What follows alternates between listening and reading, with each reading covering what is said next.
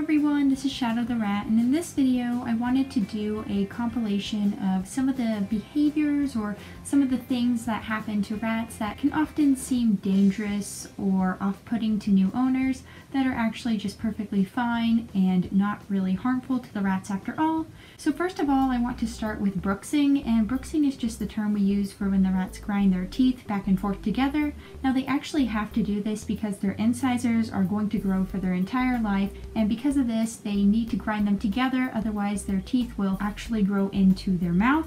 So, that's obviously not something you want to happen. Now, unless your rats have misaligned teeth, meaning that their incisors don't match up properly, they actually don't need to chew any chew toys or anything hard at all, in fact, because they will brooks to grind their teeth down, and that will keep everything trim. If your rats have misaligned teeth, on the other hand, no amount of chew toys is going to get them back to normal, and you will need a vet to show you how to clip or to file down the teeth, just because the rats won't be able to eat if their incisors get to a certain length. So yeah, brooksing is very important to the rats, and we often also associate it with the rat either being happy or concerned or scared or whatever, and it is often seen with these more extreme emotions. So for example, if you're petting your rat and they brooks, then it's often a sign that they are just very happy, and it's kind of like a cat's purr. So if your rats are brooksing hard enough, you're going to see what is known as boggling, and boggling is when the rat's eyes go in and out, and this occurs because the jaw muscle is connected to the eyes. And so if you see your rat's eyes popping in and out, just know that it's not a bad sign. In fact, it usually means that the rat is really happy because they have to be brooksing really hard for this to occur. Again, like a cat's purr, you can also see it when the rat is feeling ill or when they're feeling nervous or something else. But I do find that boggling tends to usually just occur when the rats are more happy than when they're scared. So the next thing I want to talk about is called pooling, or at least that's what I call it because I haven't seen anyone else give it a terminology. It's basically when the rat takes their mouth and they gently bite down and tug on another rat, or in some cases they might even do it to you and your fingers. And this is not any sort of aggression. It also doesn't seem to be any sort of grooming. It just seems to be, and again, this is just how I interpret this, but it seems to be a misplaced maternal instinct almost. Like, the only times I've actually seen this occur have been outside of either the cage, like the rat is inside the cage and another rat or you are right outside the cage and the rat is trying to pull you inside, or if the rat is outside a hut and another one is inside a hut and the one inside the hut tries to pull the outside one in. And these are why I think it seems like a more maternal behavior. However, it's also seen in males, so who knows really. In any case, I don't think it's an aggressive behavior at all. I always find it to be a very gentle behavior, just the rats trying to pull each other places or trying to pull you places, and as long as you aren't being hurt and as long as the other rats aren't being hurt, I wouldn't be concerned about seeing this behavior. So the next thing I want to go over is nibbling, and this is something that sometimes new owners will be concerned about because the rats will come and nibble them, and oftentimes you get the question of, will this develop into a full-on biting later on?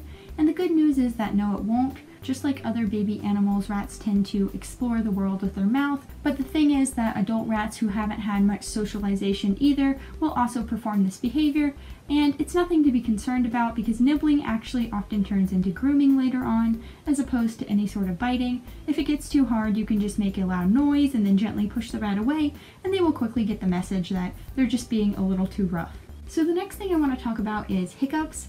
Now, hiccups can be one of the scarier things to see with your rats because you're going to see the rat jerk back and forth rhythmically, and some people will mistake this for a seizure the first time they see it, but it's not a seizure. And one of the main differences, and how you can really tell, is that a rat who's hiccuping will be very responsive. If you show them a piece of food, they'll take it, they'll eat it. Now, I'm not exactly sure why rats hiccup. Presumably it's because the same reason we do.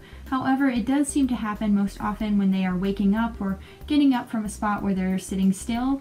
And so I'd guess that it has something to do with the change in breathing as you go from a resting state to a more moving about state. However, in any case, you really don't need to worry about hiccups. They do not indicate any sort of respiratory problems.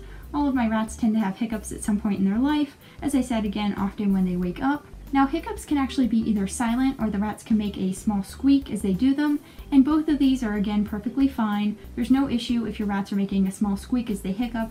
I've heard people say this is linked to a respiratory problem, but this has not been my experience. In a second, I'm going to stop talking and you're going to see that Cookie is actually making a pretty noticeable squeak as she hiccups in this clip, and she was perfectly fine just a few minutes later.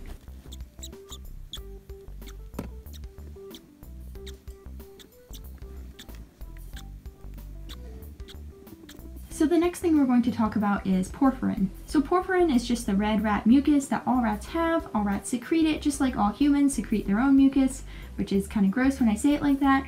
Anyway, most rats will groom it off before you see it, which is why oftentimes with younger rats you're never going to see porphyrin until they get older, or in some cases until they get stressed or sick, because all of these things, getting older, getting stressed, getting sick, are going to lead to the rat grooming less, or even to them producing more porphyrin. However, that does not mean that any porphyrin is going to be a bad sign and a sign that you immediately need to take your rat to the vet, because in my experience, porphyrin by itself is usually not a sign of anything but the fact that the rat hasn't groomed it off yet, and usually this is because they haven't had a chance to. Now I do find that older rats also tend to have more porphyrin, even when perfectly healthy. I had a clip up on screen of my rat Blackberry, who is now over 2, and she's had some porphyrin on her nose on and off for quite a while now, and she is perfectly healthy. And I've even had younger rats who are perfectly healthy, like my Sonic, just have porphyrin all the time. So it just differs by the individual, just like in humans. So the next thing I want to talk about are the behaviors of females in heat.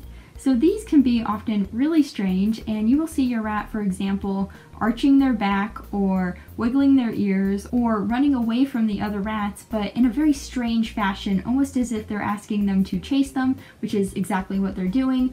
And then the other rats will often try to hump them, and you'll often see a little bit more skittishness in the rat who's in heat. And this happens every 4 to 5 days after the rat turns 5 weeks old, which is when they first begin to go into heat, and this will happen just for a few hours on that day when the rat goes into heat. So yeah, if you have a intact female, then expect to see some of these behaviors, and don't be surprised when they happen. But then again, some rats do show no behaviors when in heat, so it can go either way. So the next thing I want to talk about is rough play or squeaking while playing, and I just want to say that it's perfectly normal for bonded rats to wrestle and squeak and do all sorts of behaviors like that. These are just ways for them to, you know, maintain a bond, maintain a certain sort of relationship. Often we also think it's related to hierarchy, but no matter what, these behaviors are not dangerous. It's normal for rats to wrestle, push each other over, play bite, all sorts of stuff, as long as you're not seeing the rats draw blood, and as long as one rat doesn't seem to be terrified of the other rats, then everything is probably good.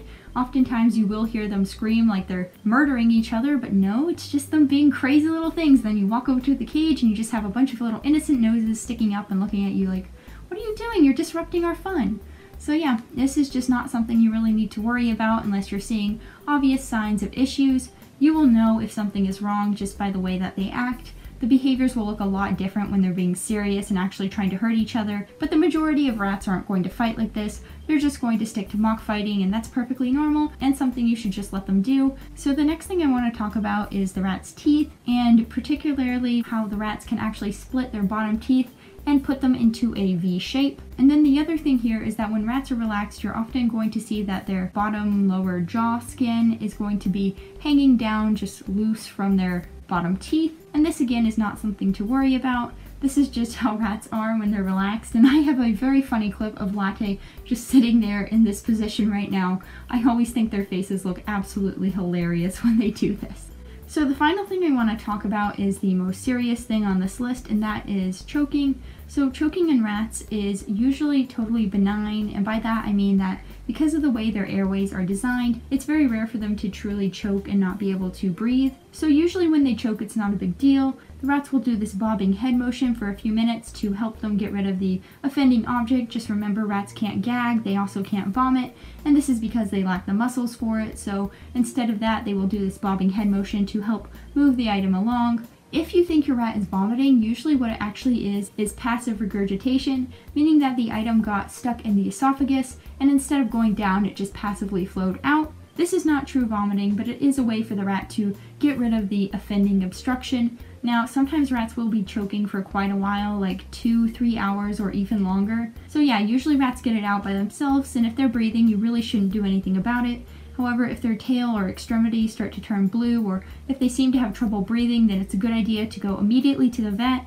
If they stop breathing entirely, then you can do this thing known as the rat fling, which is when you hold the rat by the neck and the base of the tail, and then you take your hands and you move them in an arc downwards, using gravity to help get the item out. However, you should only do this if your rat isn't breathing, and I've never encountered any situation where this actually happened. So yeah, this is something that looks really scary, but it's often nothing really to worry about, as they will get the offending item out by themselves, and then they will be perfectly fine.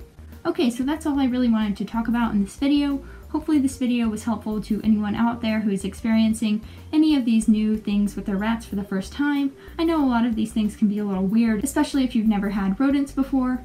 But yeah, I just hope this video helps anyone out there who is a little bit concerned about their rat and seeing some behaviors or things like I showed in this video. Other than that, I hope you have a wonderful day, and I hope to see you next time. Bye!